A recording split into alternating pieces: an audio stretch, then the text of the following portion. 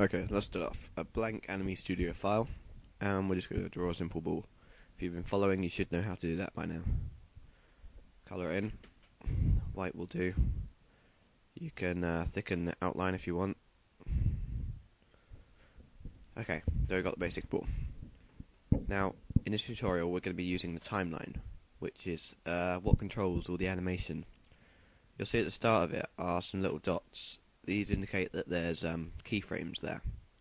Basically, what you do is you drag the timeline to where you want to insert a keyframe, and then you drag all the points where you want it to go, and it will automatically insert a keyframe for you, and it will go between them like that.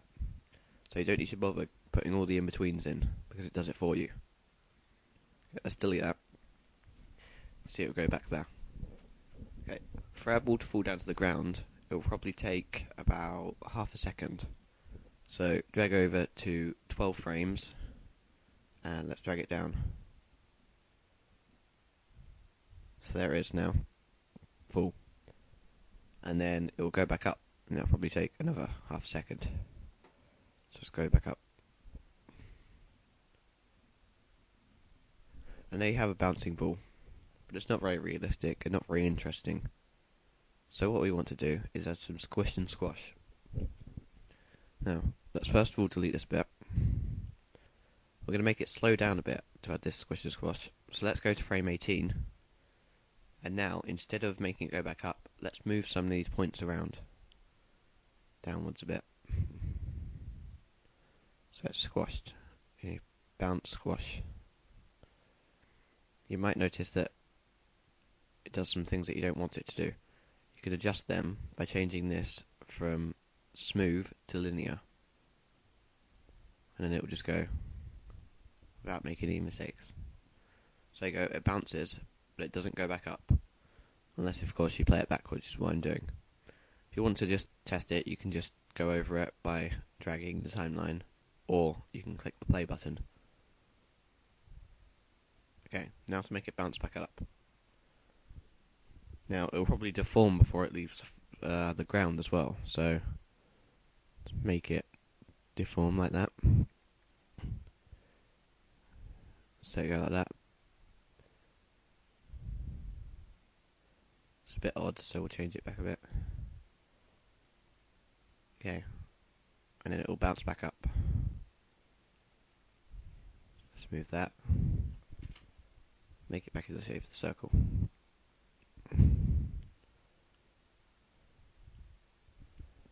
Now, here's a mistake that's been made because we haven't inserted a keyframe for that particular dot.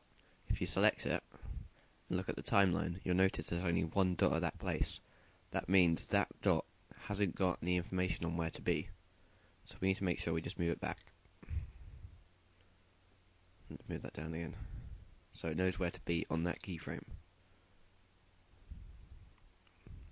There you go, and now it bounces. The only problem with this is it takes a bit of a while to get back to normal, and a ball wouldn't actually do that.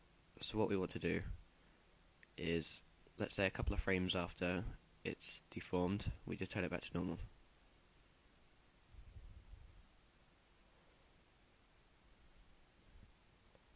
So it gives it almost jelly effect. And you can adjust this up and down, just move it about to see if what the right effect is.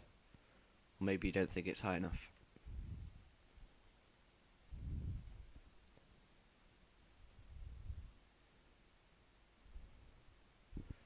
Now, the one last bit is that if you want to loop it, this frame here might not match up with this frame here.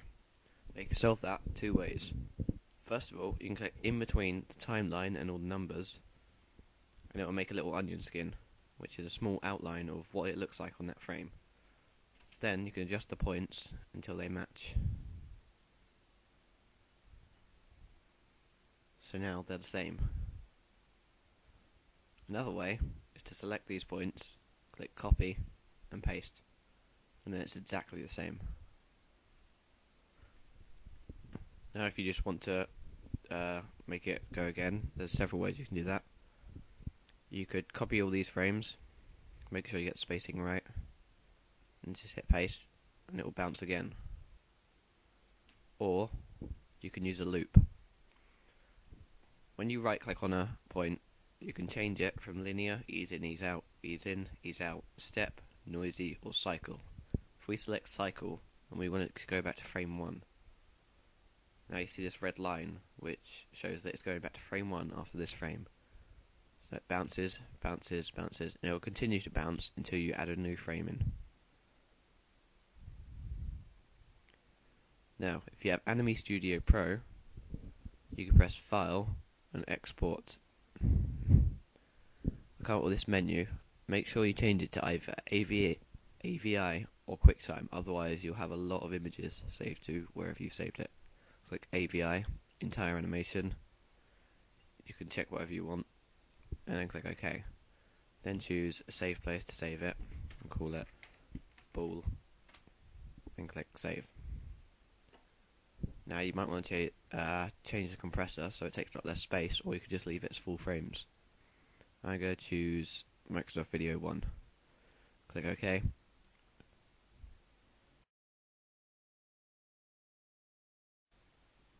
Now you can put it into any video editing software you want.